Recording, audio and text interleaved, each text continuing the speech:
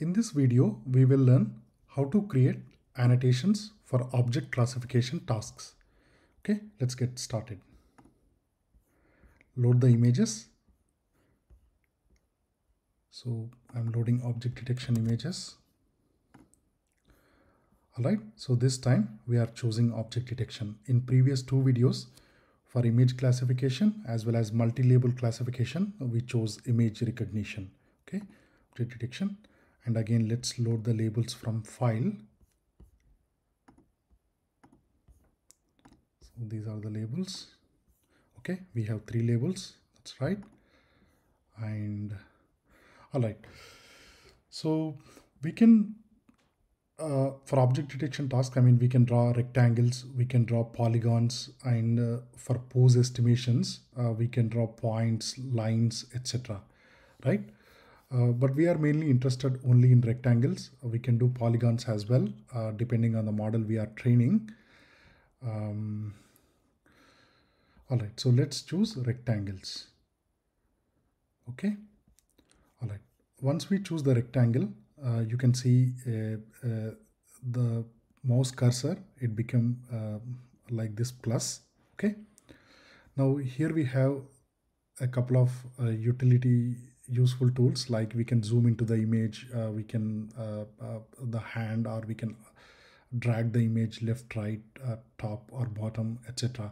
Right? So if the image is low resolution or very small, we might want to use some of these tools, or maybe if the image is too big, we can move the image so that we can see the object clearly. Okay. All right, so let's draw some rectangles. Now this one, it has 3 objects. It actually has more.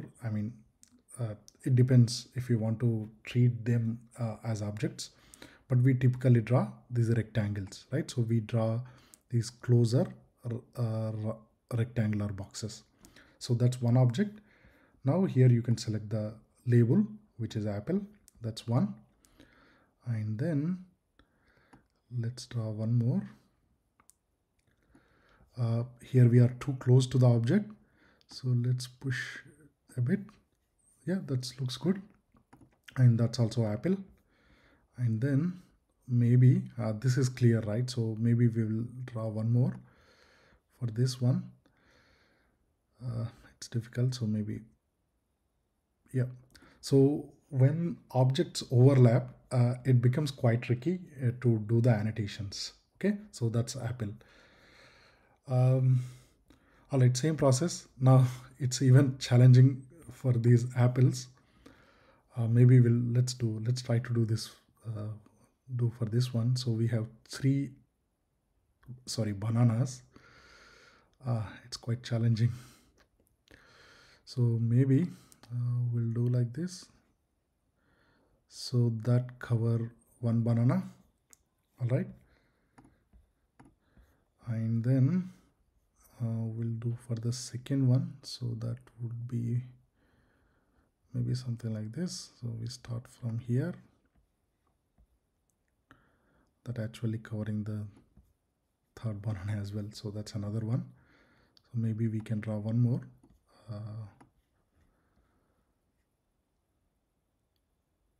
Like this. Okay. Yeah. So as we can see, it becomes quite complicated when the objects overlap. This one is easy. So here we have 2 objects. So let's draw one rectangle for apple. So choose apple. Now, well, this is not easy. So here, yeah, even if you draw the box incorrectly, no problem. You can move the box. So you can delete these boxes. Let me remove this. Okay, and then maybe with the hand, can I move the box? No. Let me delete this. Okay. So for this apple, we draw box like this. Now we choose banana. All right. So you can see these two colors are different, right? So maybe let's try it for this image so that the colors we can see clearly. So that's an apple, so let's move it a bit. Sorry, it's an apple.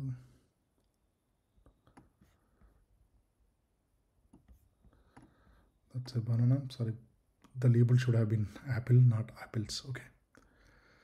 All right, and we finally do for banana. So that's all right. I think they labeled this incorrectly.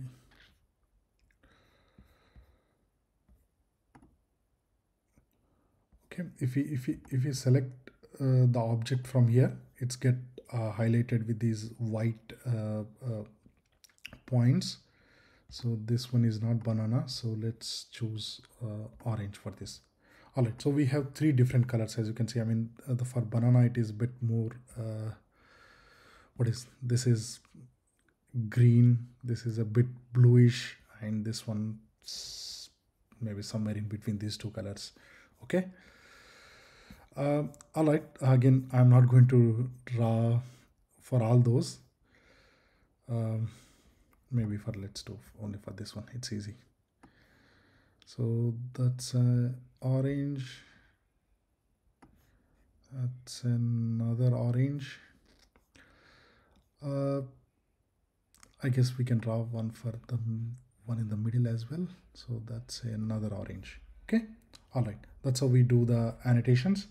Again, after we annotate all the images, I think it's a good practice to go back and make sure that we have annotated them correctly by quickly going over the images. Okay.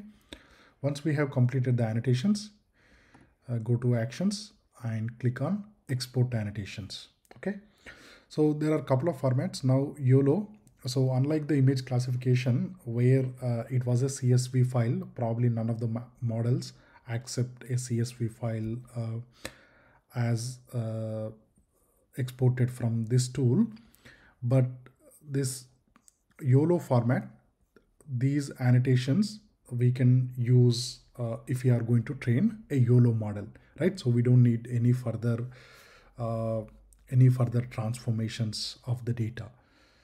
Okay, but let's go with the CSV file because we are not going to train a YOLO model. We might be training some other model. So we'll have the CSVs as base or ground truth files, and then we convert it to different formats depending on which model we are training. So click on export and go to object detection, save. All right, let's look at this file. Okay, this time we have the headings, so it's good. So for object detection, the tool creates the headings, but not for image classification. So maybe that's something in the next version, they will add the headings for classification as well. All right, so here we have the image name or the file name. Okay, and then we have the label. As we have seen, each image can contain multiple labels. For example, this image Apple 13, it has 3 objects or 3 labels. Whereas maybe this one, this image called mixed, it has 1, 2, 3 objects. One of them is apple, one of them is orange, and the other one is banana. So it has all 3 labels, this image. Okay, so that's labels. And then these 2 columns, those are the image width and image height. So it's the full image width and image height. And then we have these 4 coordinates. These are for each bounding box. Okay, so these 2 coordinates, those are the top left coordinates. So this is the x coordinate and this is the y coordinate. That's the top left corner of the bounding box. And then these 2 represent the box width and the height. So if we go back to the image, so let's say this is our annotation. Okay, this is our bounding box. So this coordinate x and y would be this box x and bounding box y. So it's the top left corner of the coordinates. Now for images, the origin start here, not here like in conventional coordinate system. Okay, so it start from here. So this is x and this is y. Okay, so and then once we have this coordinate, then we have the width of the bounding box, the height of the bounding box in y direction. Those are these two. Okay, so using these four values, we can determine the bounding box coordinate. Now there are various ways to do this. I mean, again, different models expects in different format. For example, we can have the top left coordinate and then the bottom right coordinate. So those four values also enough to infer the bounding box. Or some models, they actually expect the center of the bounding box. So two coordinates from here, x and y, and then half width and half height. Okay, so we have to be a little careful when we export these annotations, and also when we train models, we have to make sure that we have done the right conversion so that we are accurately capturing the bounding boxes. All right, that's pretty much for today, and we have another course on SageMaker where we will be using these CSV files generated using the makesense.ai, and then we convert them into different ground truth formats expected by different models like SageMaker, inbuilt SSD, TensorFlow models, ResNet, PyTorch, etc. Okay, so you might be interested in that SageMaker course as well. All right, thank you very much.